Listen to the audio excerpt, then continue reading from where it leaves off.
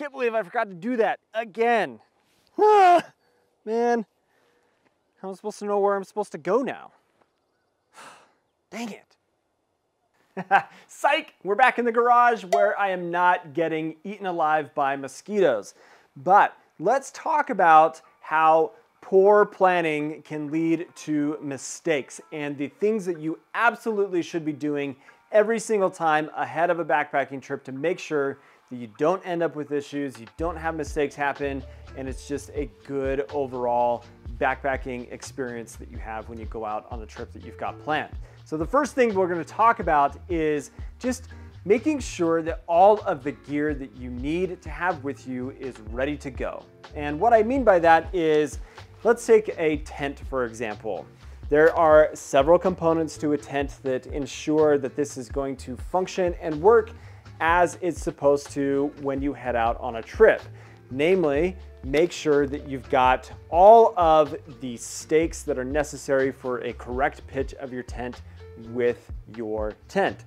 You may have been out on a trip last year and broke or bent a few stakes and then put the tent aside and forgot about it, and now your first time taking it out, you're kind of in a rush getting prepped and ready for your next backpacking trip. You throw it in your backpack and then you end up out on setting up your tent for that first night and you're like, dang it, I wish I would have taken the time to make sure that I had all the stakes necessary, the guy lines were all ready to go, whatever it is to make sure that your shelter is all set up. And that applies to pretty much everything in your backpacking system. Lay your gear out, spread it out on the floor, and make sure that everything is there, that you've got the bags, the stakes, that stuff you're putting in your backpack is ready to hit the trail and it's going to perform the way that you need it to so you have a good experience in the backcountry.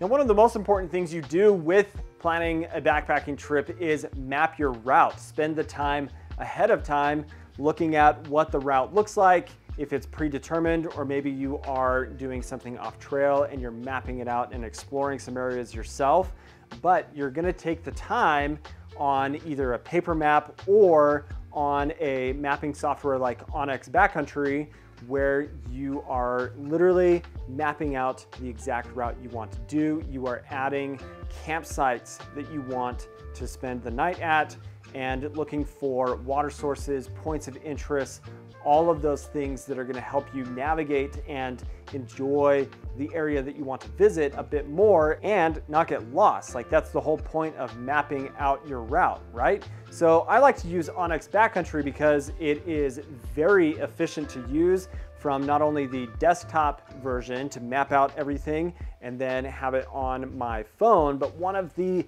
critical, most important things you need to do before you leave on your trip that can be a huge mistake is not downloading the map and route information for offline use before you head out on a trip. There have been many, many times where I have been like at the gas station right before I head out of cell phone service and I'm gonna be at the trailhead and I'm like, oh no, I didn't download my map for offline use. And so making sure that with onX, you've got your map all downloaded. It's gonna have all your waypoint information, all your campsite information, and notes and such in there so that you're able to navigate properly while you're out on your trip and have all that information, instead of doing what a lot of people probably end up doing, is pulling up their mapping software and go, oh no, I don't have my map on my phone downloaded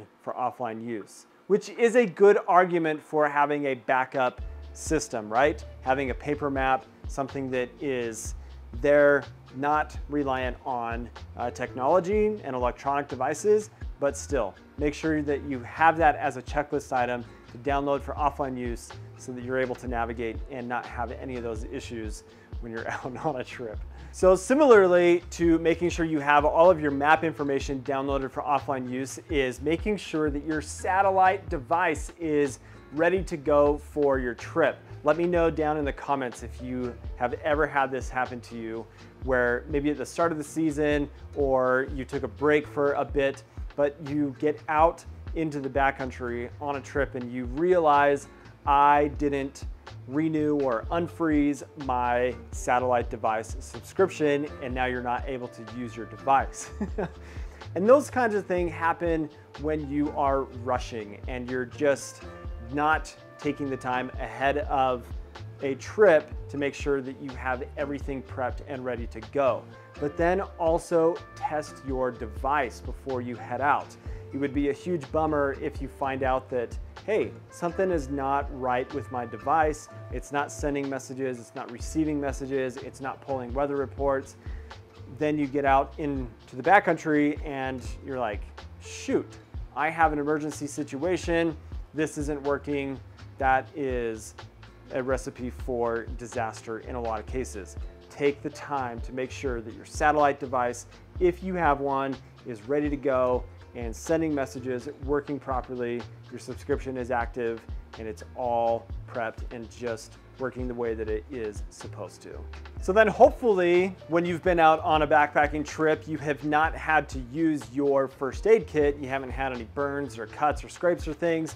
But if you have had to use your first aid kit on a previous trip, make sure that before you leave on a trip, you pull everything out of your kit and make sure that it is just restocked, ready to go for the trail. I've been out on some trips recently in the past year where I had some blister issues and I used part of my blister kit to manage those blisters that I developed. And then I went out on another trip and I had not taken the time to replenish my first aid kit with new blister care stuff and got more blisters and wasn't able to effectively manage those blisters. And so I was in pain and just did not enjoy my trip as much because I didn't take the time to make sure that my first aid kit was ready to go. And then lastly, I've got two really important things, but they are very simple in concept. You may have bought some brand new gear for the trip that you've got planned. And I've done this very often where I get a new piece of gear right before a trip and I don't have the time to test it out to make sure that there are no issues with it out of the box.